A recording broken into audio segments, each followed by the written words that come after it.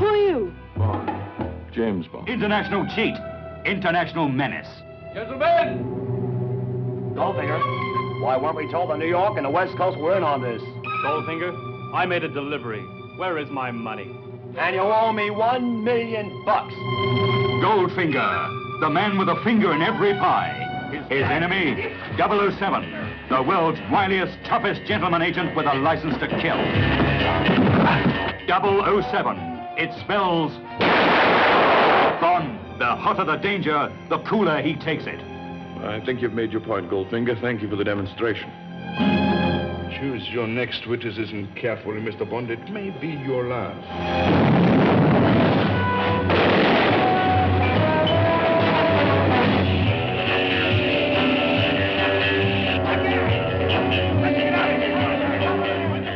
How's it going out there, YouTube land and all social media lands? Welcome to an all-new video. So in this video, we're going to be doing a review of my next James Bond film.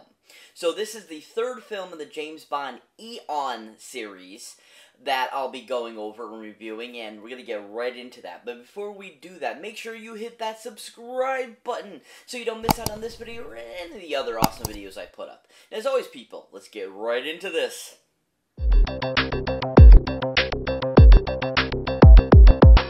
So welcome one and all to an all-new movie review, people. Oh yeah! So in this review, like I was mentioning before, we're going to be doing the next James Bond film in the Eon series. So of course that brings us to, like I said, the third film, which is entitled Goldfinger.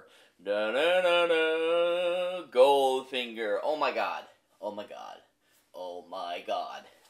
This, hands down, is by far my favorite one so far. Now, I've only watched 3, but of the original series, I've seen, the Daniel Craig films, and I've seen a couple of the, Pierce Brosnan ones. But out of these first 3 Sean Connery films, this one by far is definitely my favorite. Now, Goldfinger came out in January 9th of 1965, was, of course, filmed back in 1964, and it was released, actually, in 1964 over in Europe, before it got released over here. But still, this is just a really well-done film. It was really well executed, and I really liked the direction that the director took in this film. Now, this film is none other than directed by a gentleman named by Guy Hamilton. Oh yeah, Guy Hamilton. Woohoo! So Guy Hamilton, he's directed several films over the years. He just recently passed away in 2016. He actually has directed a few of the other James Bond films too as well. This was his first outing, and he was a superb outing, most definitely. Now, with this film, Guy Hamilton, I thought, just did a really amazing job and really brought what I was looking for in the first 2 previous films. Now, a couple films he's also directed that I actually have enjoyed watching before in the past and thought that just showed how good of a director he was, is none other than a couple films. So the first one I'm going to be talking about is a Fred Ward film that came out in the 80s. That is the first of actually a couple films that Fred Ward made as this character. And the film is called Remo. Unarmed and Dangerous. Oh yeah. So this actually is its original title. It actually got another title later down the road, but I'm totally forgetting exactly what the other name was, but I believe it was like Reno Williams, his first adventure or something like that it was like, but it was originally called Unarmed and Dangerous. Now, with this film, I thought Guy Hamilton did a really interesting and amazing job with this film. He made this film so fun, with some great laughter, some great comedy, along with the action, along the same lines as, say, films like The Rush Hours, or, buddy cop films, I would even say close to, Beverly Hills Cops and stuff like that. And I just thought that he took that film in a really great direction and gave us this really great first outing of this character that Fred Ward so beautifully created. Now, the second film that Guy Hamilton directed that I've seen and thought was a really fun film, and that it seems like a really well-rounded film too as well. That film happens to be a film called Battle of Britain. Oh yeah, the Battle of Britain. Ooh. So this is a World War II film that is actually based on a real competition over in Europe back during World War II. And this is actually about that Pacific battle, and after watching it and then also kind of doing some research on it, this movie is actually very accurate to what really happened in World War II. Now, this movie, you can see, was a bit different than any of his other films. You know, even though it still is about war and has action and stuff like that, it definitely had a very kind of dramatic element to it. So it kind of showed that guy has a really great eye for what to direct when he's directing different types of genres. And I thought that he did a really good job of bringing that to life and giving us that picture-perfect accuracy, pretty much, to what it was really like during that battle over in Europe back in World War II. And just all the acting in it was really well directed, and just the screen time that they gave certain, like, areas of Britain that the battle took place were really on point too as well. And I really appreciated that, because it really showed a lot of that great scenery of parts of Britain that I feel you don't see very often today. And they were wonderful looking landscapes. So I was really impressed by that too. Now it comes to, like I was saying, with Goldfinger, this is picture perfect James Bond film to me. It was on point every inch of the way. He had the most amazing timing for each of his scenes, great action and choreography, lots of great kind of like funny, like, you know, those silly 60 type of, you know, kind of characteristics they gave to certain films back in the time. There was a little comedy I felt involved with the characters, even though it was supposed to be more serious, but you could tell that he was trying to go for that kind of funny and a little bit of that funniness to the scenes and so forth when it comes to the fighting and to certain scenes and so forth. But I thought everyone involved, with how he directed them, just made a really fantastic film. Really well done by Guy Hamilton, and looking forward to checking out more of his James Bond films and other films that he's directed over the years. So this movie has a great all-star cast in it. And, I mean, this film just had a decent ensemble cast too. And, of course, the return of, you know, James Bond himself, though, from the first two previous films as well, just made it, you know, fun and entertaining, and just made it a really well-adjusted film. Now, of course, to start off this amazing film cast, of course, is none other than, you know who, Mr. Sean Connery! Oh yeah! Sean Connery! That's not what your mother said last night, Trebek. It still cracks me up. It cracks me up. That impression was always so on point for Sean, and I hope he enjoyed it, you know, while Dara Hammond did that voice for him and stuff. But anyway, so this time around, a couple movies I really enjoyed with Sean Connery in it were none other than a couple films I don't think a lot of people talk about his performance in.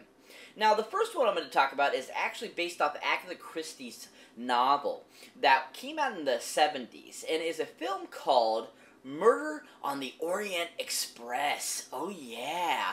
A lot of people don't realize that he was actually part of that film, that huge ensemble cast that brought to life Agatha Christie's story into such beautiful detail and such a great, fantastic film.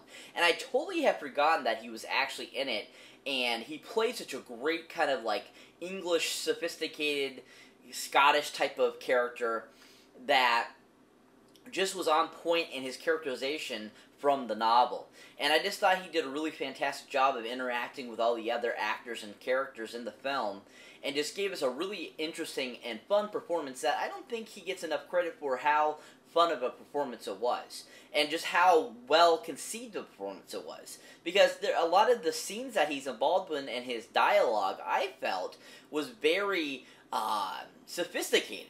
And I thought that it really brought a lot of great, you know, light to the film, and gave a really great, you know, on-physical performance for that character from the book. Really enjoyable. If you haven't seen Murder on the Orient Express, the original, definitely check it out for Connery's performance. He was on point. Now, the second film I like to talk about that he was in that I don't think he gets enough credit for, and also is just a really amazing disaster film that came out in the 70s, or even early 80s, if I remember correctly. And that's a film called Meteor. Oh yeah, Meteor. Oh my god, this is such a classic, amazing disaster film, like along the lines of like Earthquake and like disaster movies like Airport 1970, Airport 79, stuff like that, Airport Concord and stuff like that. And this movie, I don't think gets enough credit for how great of a performance I thought he gave as well. It's not a very well-mentioned film, I feel. I don't hear a lot of people, when they're talking about Connery, or even talking about disaster movies, they don't mention this film very often. And I think it's one of those films that should get so much more praise for how amazing of a disaster film it was, especially for its time, because the visual effects in this movie were so on point for its time too as well. And I absolutely just loved Connery in the film, playing the character he plays, and just the difficulty he had to really have to basically kind of lead the film with the other actors and actresses that were involved with this film. He really brought it to life and really, you know, helped accentuate all the other people that were a part of the cast in this film. Really great performance. If you haven't seen Meteor for his performance, definitely check it out, people. It's on point and fantastic, and just a really fun performance. Now, it comes to, once again, playing James Bond. I thought this was his best outing yet. I loved his humor in it. I loved his acting all together throughout this film. I thought he worked so well between, you know, Honor Blackman's character, Pussy Galore, to, you know, Goldfinger himself, and just how he interacted and just how he was a lot more action-packed in this film. It was so nice to see him actually be James Bond more. Because I felt the first two films, he really wasn't very action-y and not enough. Or definitely from Russia with Love, he definitely got a little more action, but this one was hands down lots of action, and that was amazing. I thought that his performance just went from here to all the way up to here with this James Bond performance. Definitely my favorite James Bond performance for him, hands down so far. I can't wait to see him do more. So that brings me to the final person I'm going to be talking about in this amazing film. And that, of course, is Miss Pussy Galore herself, Miss Honor Blackman. Oh yeah, Honor Blackman. Yeah, she was an amazing actress. Unfortunately, she passed away this year too, back in April, which is crazy to think that two of the people from this film that were still alive just died within several months of each other. That's really sad. But she was a really fun actress, I thought. I thought she did a really good job in pretty much anything she was in. Now, a couple films that she was in that I really enjoyed and thought were really fun films. It was none other than a great film that came out in the early 2000s starring Renee Zellweger, Colin Firth, and Hugh Grant. And that, of course, the film called Bridget Jones' Diary. Oh yeah, this is a great rom-com film, and Honor Blackman actually plays kind of a main character in the film. And it's funny because, you know, watching that film back then before I saw Goldfinger, it's funny to see her so young in this versus the scene her at her age she was in Bridget Jones' Diary. And I was having such a hard time putting the faces together. I'm like, wow, that's the same person? Like, really? I'm like, wow, I can't believe that's the same person, because her acting and versatility from how she was in Goldfinger compared to, you know, Bridget Jones was so different. You can see how much more seasoned she was in Bridget Jones. And I just really enjoyed her character, and I loved how she played off of Renee Zellweger and just how she brought a really great class to the film and a really great performance. If you haven't seen Bridget Jones' Diary for Honor Blackman's performance, definitely check it out. It's on point. So that brings me to the second film Honor Blackman was in that I really enjoyed. Now, this film, I feel, doesn't get enough recognition, too, for being such a great film. Because it was really state-of-the-art for its time back in 1963. And it was, you know, kind of along the lines of Clash of the Titans, this film is, you know, with that claymation style that they used for it and everything. And, I mean, it was a huge testament to its time of how amazing and talented the people that worked on this film really were. And then, of course, the film called Jason and the Argonauts. Oh yeah, Jason and the Argonauts. She actually plays Hera in this film, which she is spot on hit. Oh my goodness, she was so awesome as Hera. I loved her performance. I mean, I've seen, you know, several films over the years that have been about Greek gods, and Honor Blackman's Hera performance was really on point in this film. I really enjoyed it, the overall appearance. I really enjoyed her overall presence of bringing to life the character, and also just giving us this really fantastic, characterization that really worked well with all the other actors that were in the film that, she was basically interacting with. And I just thought that she doesn't get enough recognition for such a great performance either. Because a lot of her dialogue in the film, I thought, once again, was very sophisticated, very well written, and very well versed. And so when she put it into performance, it just came out, like, so fluid. And just so well done. It was just a really great performance, I thought. If you haven't seen Jason and the Argonauts, definitely give it a chance, people. It's worth the watch. It's an amazing film, and especially if you're a huge fan of the original Clash of Titans from '81, you'll really enjoy this too, because I thought it was very similar to that. Now, when it comes to Honor Blackman's performance as Pussy Galore, I thought she was decent. I thought she was a, decent Bond type of girl. Her love interest with James Bond throughout the film and stuff like that. And I thought she brought a really great, interesting perspective to who Pussy Galore was. But anyways, back to Honor's performance, I thought she did an amazing job. I thought she did a pretty decent job, and I thought that it's definitely one of the better Bond girl performances I've seen in the first 3 films. I thought she was fun. I definitely thought she had some good one-liners throughout the film, and definitely, interacted very well with Sean Connery. A really fun performance, and definitely worth checking out if you're an Honor Blackman fan. And definitely, if you're a James Bond fan, definitely check out Goldfinger.